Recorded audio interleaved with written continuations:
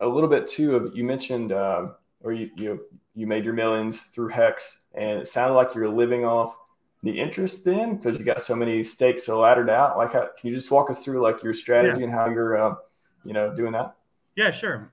So I'm living off of quarterly stakes. So for right now, in full transparency, interest and principal, but the quarterly stakes, it's about 250,000 hex plus interest.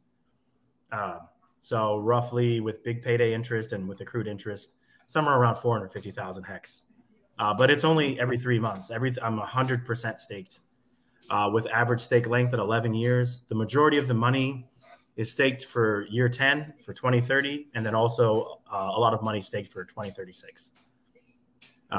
So when I first got into Hex, I was creating 10-year stakes on day one. I was actually at first on day one I didn't know what I was doing, so I did like year 1, year 2, year 3, year 5, year 10, and then I think I might have even done like a max stake length. But then like as time went along, I wanted to maximize T shares. So I did all, like every time I bought, because I was buying with like every paycheck, every 2 weeks, I was buying with every bonus, with every stimulus check. I would buy and just stake for 10 years because I wanted that 3x T shares, right? Mm-hmm. You're basically paying a third of a cost for the T share. Yeah. And I wanted to like basically pay my future self and set myself up down the road, because you need to hold an asset in crypto that's good. You need to hold for at least 10 years or more. But as the time went along, I realized that 5555s were insanely intelligent because you maximize USD price appreciation, because that's the longest possible time that you could stake Hex for, 15.2 years. Nice. So you're maximizing USD price appreciation for the asset. But here's what a lot of people fail to think about. You're getting interest for 5,555 consecutive days. But the interest that you're getting is not in a stable coin. It's not USDC. You're getting the asset itself. So for example, if you're earning today, let's say you earn $100 in interest for all your cumulative stakes today. Like every day you earn $100 in interest. $100 today at Hex's current price. But if Hex goes up 10x, that's no longer $100 for a 15.2-year stake.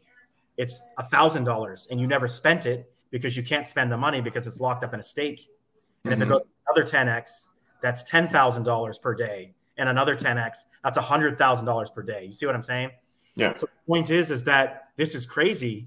The interest itself is capturing all the USD price appreciation for the longest possible period of time.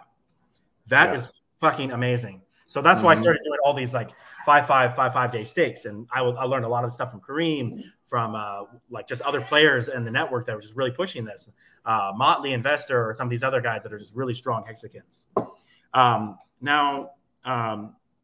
After creating those stakes, I realized, like, man, I really want to retire. I don't want to be working as a wind turbine technician, putting my life on the line every day at 300 feet, working in like towers that are like 13 years old, with just really fucked up, dangerous conditions where you could die from hydraulic energy or mechanical energy or electrical energy. Like you could die from fucking dropped objects that just fall. Like if you drop a wrench 300 feet and you're down below, guess what? That could probably crack your hard hat and kill you. So I just, I didn't want to do that. Like that was for me just a means to an end, right? The only reason for doing that was to create extra revenue that was beyond like the revenue I needed to pay for my monthly bills and just survive. And I was able to play with that money and invest that into Hex. Like I don't think people should ever invest money that's dedicated for rent or food or clothing or for their families. I think that's pure gambling, and you might as well go to the casino, throw down black 19 or red 19 or red 7 or whatever on the roulette table, because it's the same fucking thing. Like it's very dangerous to do that. So anyway, what I decided to do, I actually took a week off of work. I was like, guys, I need a break. I got a lot that I'm trying to work through. I'm not working safe. I just need a break for a few days. So I was living in a house in Texas at the time. It's like 3-bedroom house, 2.5 baths, paying $1,500 a month for a nice like place. Like, because Texas is like cheap, right? So the cost of living is really low. But I was just like pacing the house for multiple days, thinking, okay, what kind of strategy can I develop so that I could actually retire from HEX, survive, even if HEX crashes hard, and have freedom of my time so that I can just literally just live life and enjoy it and then just help people for free. By the way, I'm more busy being retired than when I was working. I sleep. A lot of nights I sleep 4 hours a night because so many. Are you really retired? Because I think there's a good quote from Naval Ravikant, another person I followed. He says, "Retirement is when you stop sacrificing today for an imaginary tomorrow."